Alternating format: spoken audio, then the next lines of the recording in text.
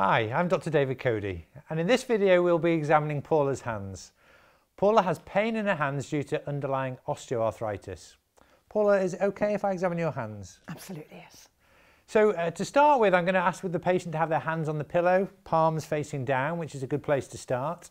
And then we're going to have a look at the hands. We're going to start looking at any obvious swelling, deformity, muscle wasting and scars. Is there any swelling at the distal or proximal interphalangeal joints? Are the swellings hard and bony?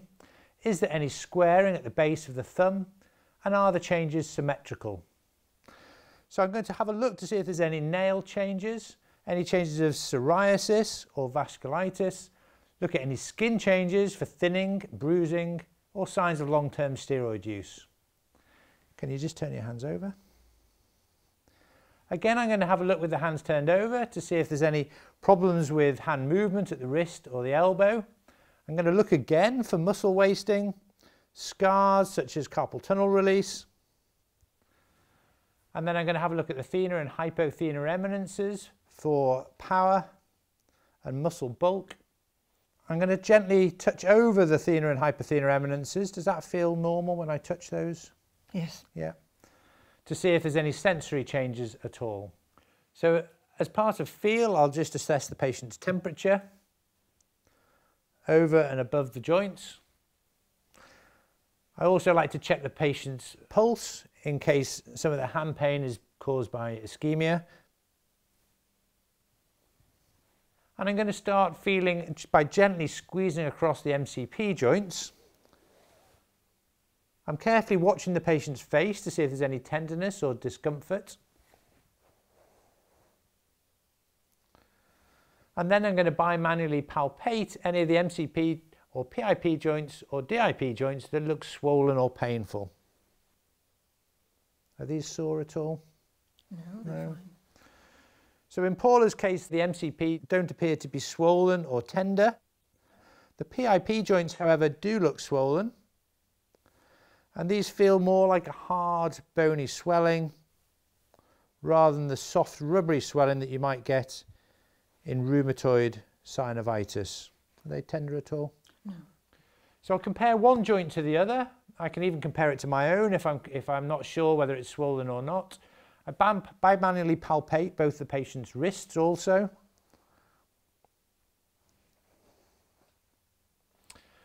And it's a good opportunity to run your hand up their arm and have a feel above the elbow to see if there's any swellings on the extensor surface, any rheumatoid nodules, or feel for any plaques of psoriasis, etc.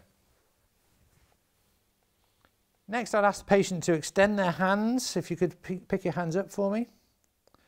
That's great. So we want to see, do the fingers extend fully against gravity? Next, I'm going to just ask you to turn your hands over and make a fist.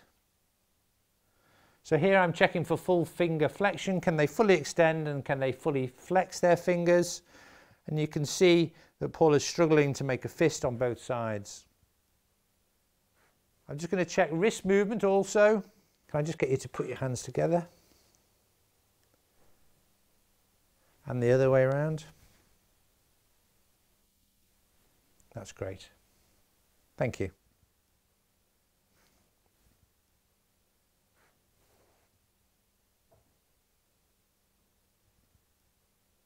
I'll also check the range of movement at the thumb CMC joint.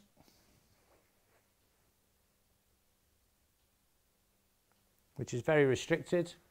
And then I'll go on and assess function. So if I can just ask you to squeeze my hands for me, hard as you can, and relax. So there's a reduced power grip, and just nip me with your fingers. And that side, squeeze hard as you can. And actually pincer grip is quite well preserved. And then we can ask the patient to pick a coin up, for example. Is that okay? And with the other side. That's great. To check functional assessment. So you could also ask them to hold a pen or a cup, for example, or to do a button up. So thank you very much. That's the end of the examination. So Paula here has a symmetrical arthropathy involving mainly the distal and proximal interphalangeal joints. Function overall is quite well preserved, although she struggles to make a full power grip. There's squaring at the base of the thumb with restricted thumb range of movement.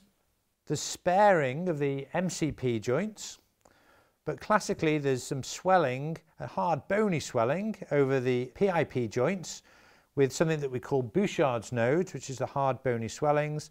And sometimes in the DIP joints you'll see Heberden's nodes, which Paula's got on the thumb here. These findings are all compatible with a diagnosis of osteoarthritis.